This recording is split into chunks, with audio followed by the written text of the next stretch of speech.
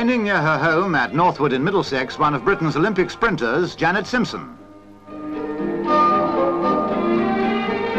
Looking on, Janet's mother. Looking on and providing a real source of inspiration, for Mrs. Simpson was an Olympic athlete too. This German picture album of the 1932 Olympics in America records her appearance in the hurdles. As Violet Webb, she was also running in the 4x100 meters relay, and she won a bronze for third place. It's obviously more than a coincidence that her daughter Janet will be representing Britain in this very same relay event in Tokyo. There are stacks of trophies in the Simpson household. 19-year-old Janet has a loaded shelf to herself.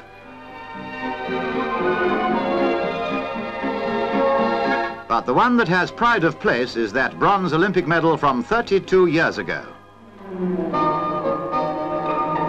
Will Janet bring back another to keep it company?